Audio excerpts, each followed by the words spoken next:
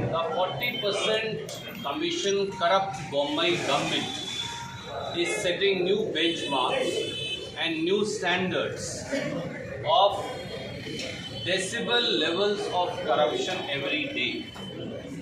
We want to ask Mr. Bombay. He wants to hide behind, Chief Minister Bombay hides behind communal polarization. Chief Minister Bombay and the goons of Bharatiya Janata Party are attacking minorities every day.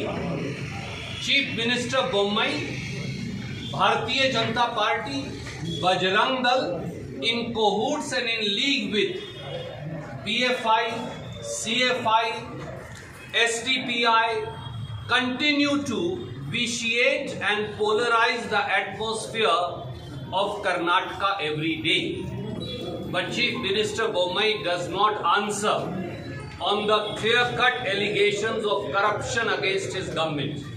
50,000 contractors of Karanataka are protesting against the demand of 40% commission that is being sought and the public exchequer's money being siphoned off.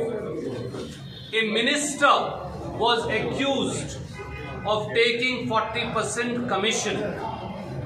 A sitting minister in the Bombay government.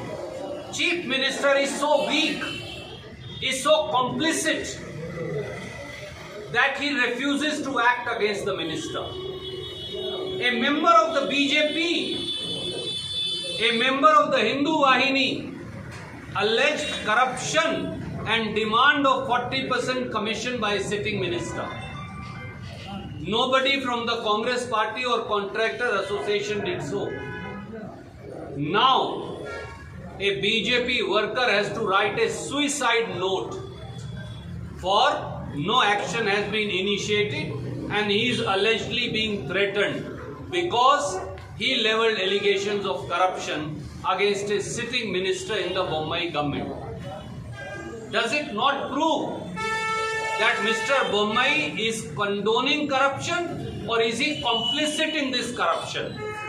This 40% commission government has to go.